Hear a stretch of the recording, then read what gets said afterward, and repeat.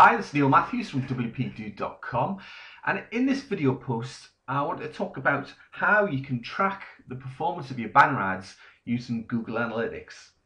Now, on my site I have a number of banner ads set up. I've got one here, and what this banner ad links to is my Hire Me page. So anyone clicking on there, let's just click on that to show you what it does, goes to my WordPress technical support page where people can request a quote from me.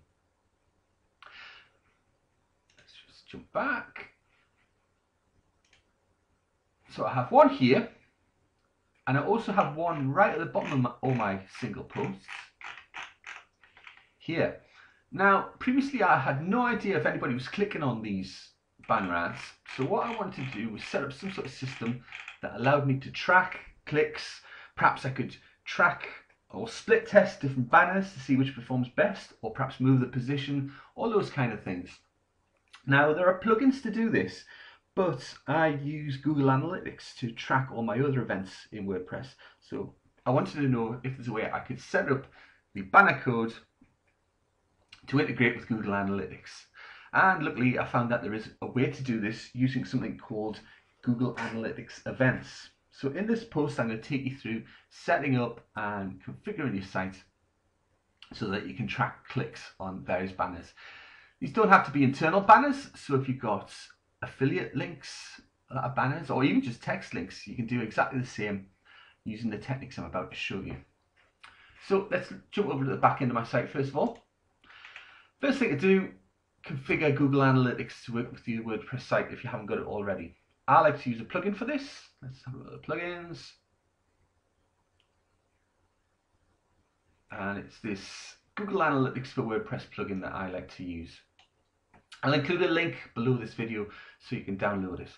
Once you've installed it, under settings, you've got Google Analytics and your link to your profile. Once that's all up and running, you can then start configuring your banner links. So under appearance, widgets,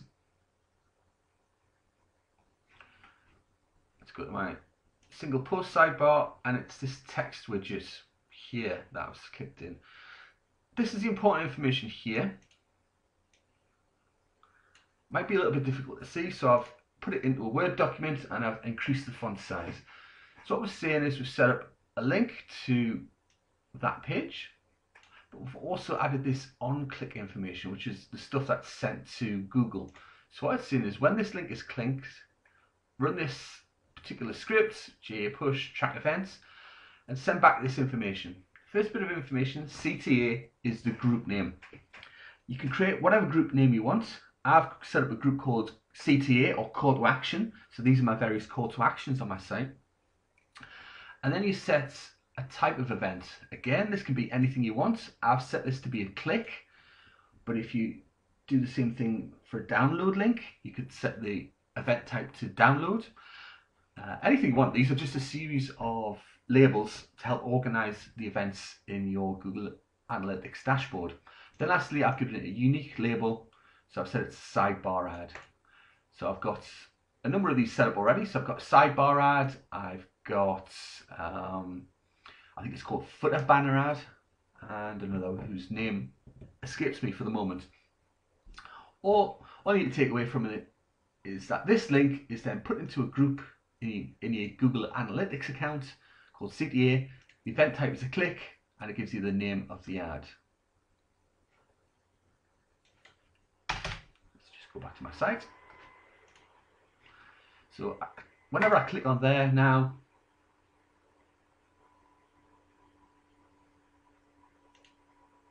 it records an event and pushes that into my Google Analytics account. Let's jump over to that now and see what kind of information I can get out of that. So log into your account, go to content, events, and overview.